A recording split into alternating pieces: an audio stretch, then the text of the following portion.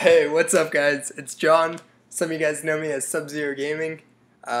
It's been quite a while since I made a new video, and I can't tell you how many messages a day I get from new people and old people who watch my videos asking me, when am I going to do more videos? And where we left off was basically what was next is we were supposed to do colliders. If the bullet hits the enemy, it's supposed to disappear. If the enemy hits you, the player disappears. Unfortunately, guys, I got really caught up with a project in C++, which has been taking most of my time. And as that's coming to an end, I'm going to actually have a lot more time to do more Unity3D tutorials because I'm actually working on a new project that involves the Unity3D engine.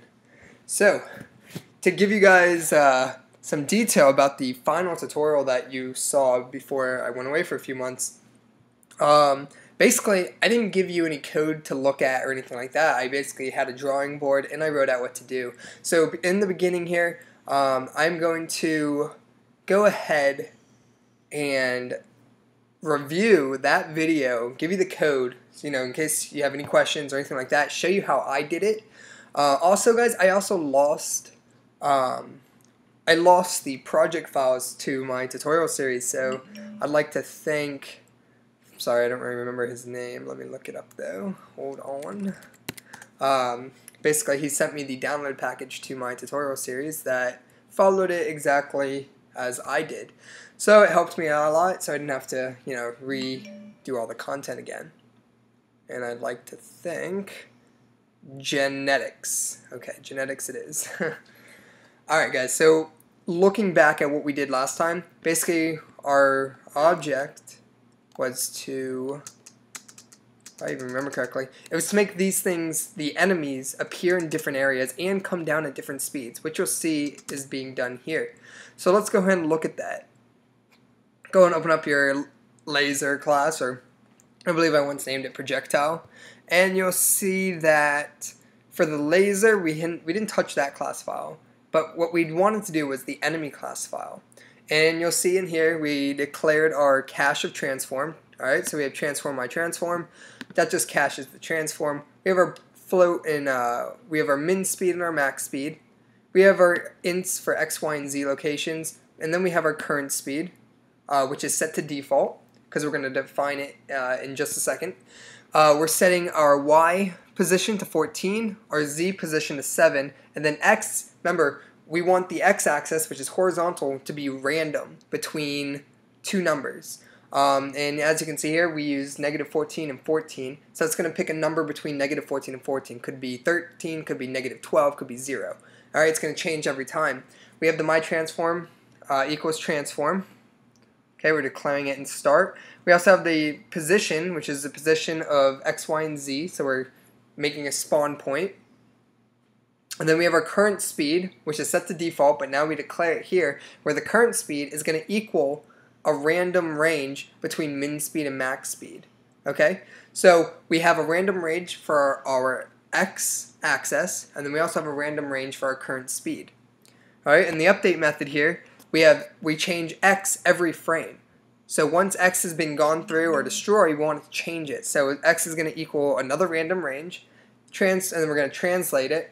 Vector up, so it's gonna go up with the current speed. Actually, give me 1 second here. Translate. Oh, okay, yes. Okay, guys, sorry. So as you can see here, it says myTransform.translate vector 3.up. Basically, it has a minus sign here because it's going inverting. So another way to do that is just to write vector 3.down. It's the same thing, okay? The minus sign just makes it invert. So if it goes up, then it's going to go down.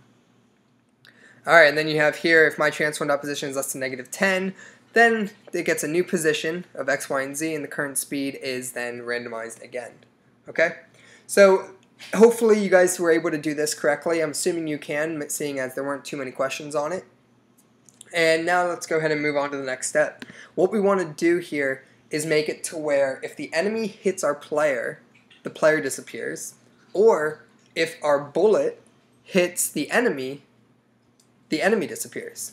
So to do this, we have to work with colliders and physics and rigid bodies. So basically, I defined, I believe, briefly in one of my tutorials that a rigid body just means an object has physics. So it means that it can't go through something. If you have rigid body, it has mass. Okay, so ideally we're all rigid bodies. And the way it works is we want our player, our laser, and our enemy all to have rigid bodies because we want them to interact with each other. So when the laser hits an enemy, that's a rigid body. It's gonna destroy it.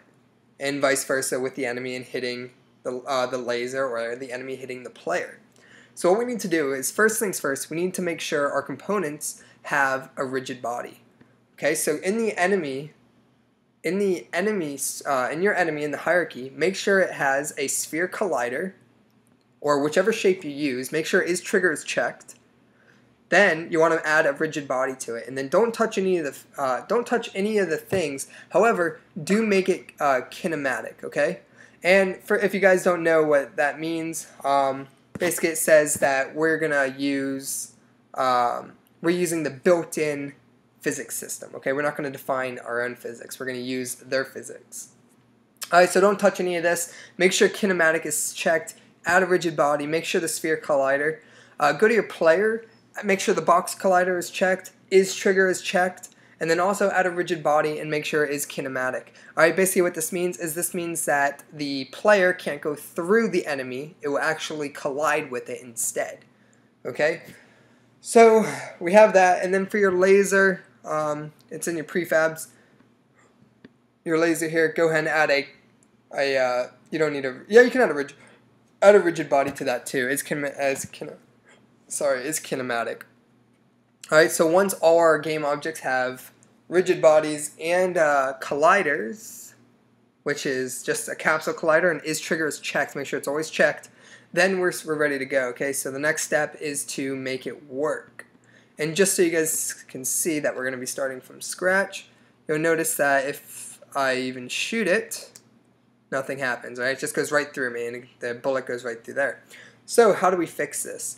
Go ahead and open up your scripts folder, and let's start with the enemy first.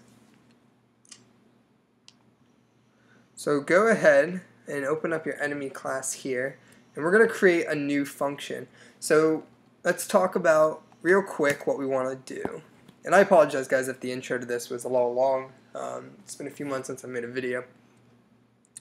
So with our enemy script, we're going to introduce something called an on-trigger-enter. And as you can see here, the enemy, the laser, and the player all have a trigger command under their colliders, okay?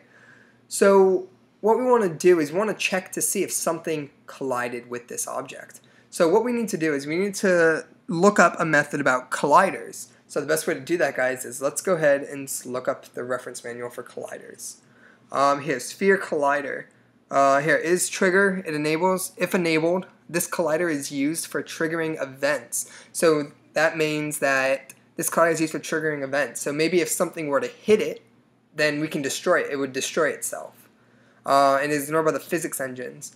Let's see what here we have. Triggers. An alternative way of using colliders is to make them as trigger, friction, and bounces. Yeah, rigid body collider. These game objects contain both a rigid body and a collider. Collision action matrix.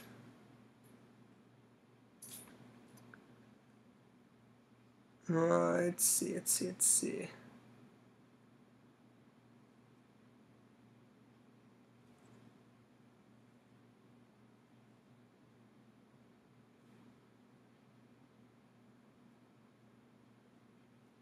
Okay, so we know this is what we want. So let's find out, let's look at a scripting example of it. Type in trigger, see what comes up. Collider is trigger. Is the collider a trigger? Collider on trigger enter. On trigger enter is called when the collider other enters the trigger. Okay, so that sounds like what we want, when something else enters the trigger. Let's see, on trigger enter is called when the collider other, meaning say the laser, enters the trigger, which is the enemy. This message is sent to the trigger collider in the rigid body. Alright, cool, this sounds exactly like what we want. So let's go and look at the C# example they have. So they have the void on trigger enter, collider other, and then destroys the other game object. Okay, very cool. So here's what we want to do then. Let's go ahead and do that. So what we want to do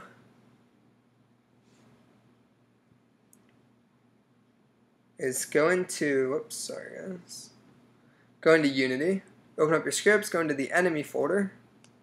Alright, and we're going to use that method, void on trigger enter. Okay? Alright, the next thing we want to do is on trigger enter, and then we want to write collider in here.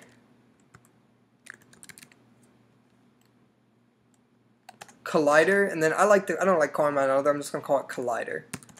So collider just allows us to call the word collider and all its functions. Collider, okay, so now what we want to do is we're in the enemy class here, guys. So basically what we want to do is if the collider, say the laser, were to hit the enemy, what do we want to happen? We want the enemy to be destroyed, right? So here's how you do that. So we have, it's straight out sudo command, okay? Basically we want if the laser hits, if the laser hits the enemy, destroy enemy, right? Okay, so if the laser hits the enemy, destroy enemy, simple. So we've used the destroy method before, so we know we're going to need the destroy method. Destroy, and then, you remember what we do? Just game object, and that destroys the enemy object. Or you can write this.gameObject too, it doesn't matter. Okay, so we have that.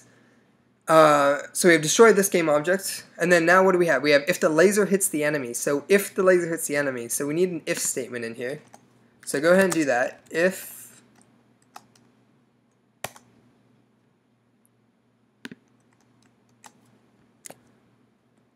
what?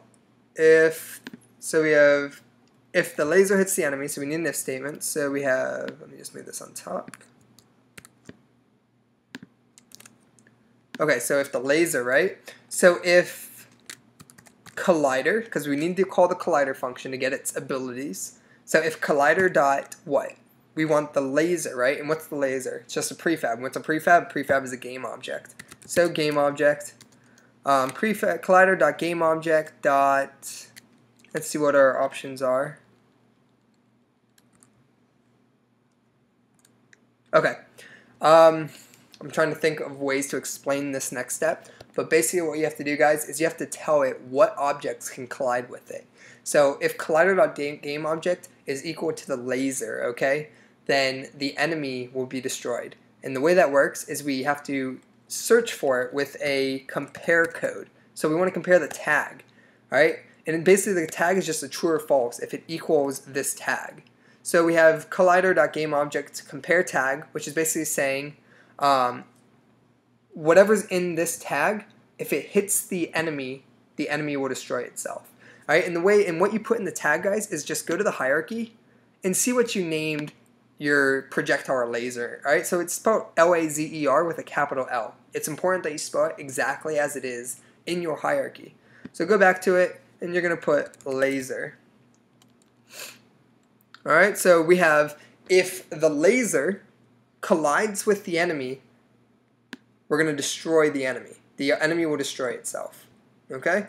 So let's go ahead and just save that and give it a try.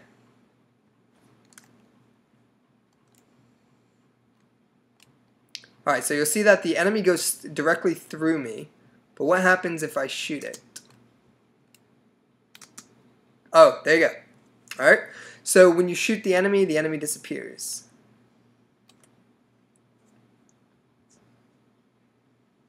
Okay, now we want to do the player, because you saw that the player, basically, the enemy went right through the player. So how do we make it where if the enemy hits the player would disappear? So let's go ahead and open up our scripts here, see what we have. Go into our player script. So same way that we just did the enemy with the laser, I'm assuming it's going to be very similar to the player function. And I'm actually not going to do this one for you. I'm going to show you in pseudocode how it's done, and you guys can figure that out from there. But it's ideally going to be the same thing as this. So let me show you the layout for it. So let's say go into your player class. And remember, right? So first things first, guys, is you need the new method. you need a new method for, ooh, give me 1 second, guys.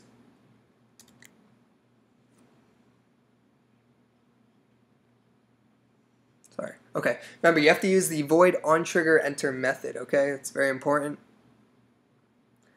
And what we have here, hold on. Where's the brackets for this? What is this bracket too? Oh, void update. Okay, cool. All right, here we go. So we have, you're going to start with your void onTriggerEnter. So you need to create a function. A void is a function. So create function onTriggerEnter, and that's a built-in Unity runtime. So make sure you spell it exactly as I typed it out just here. Okay, and it's going to take 2 parameters. It's going to take 1 parameter. All right, it's going to take the collider, and then just give it another name. You can name it C. You can name it John. Doesn't matter. It's just how you want to call it. It's kind of like caching it, like we did with my transform. So collider. I usually just call it collider, lowercase c. It's easier. So you create a function onTriggerEnter, enter collider. Okay, and then don't forget your brackets, because all functions have to have open and ending brackets. All right, and then basically what you want to do next is you're going to say here if, and we're in the player class. So what do we want? We want if the enemy, and remember the enemy object has to be spelled out exactly as it is, and I'm using a capital E in mine. So if the enemy collides with the game object, if the enemy collides with the game object equal to player, right? If the enemy collides with the game object equal to player, and I hope that doesn't confuse anyone. Let me see if I can read it. If the enemy collides with with player, if the enemy collides with player, player will destroy itself, or player gets destroyed. You know, player will get destroyed.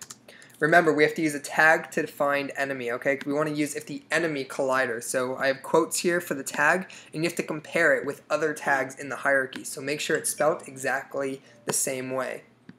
And wonderful. That shouldn't be there.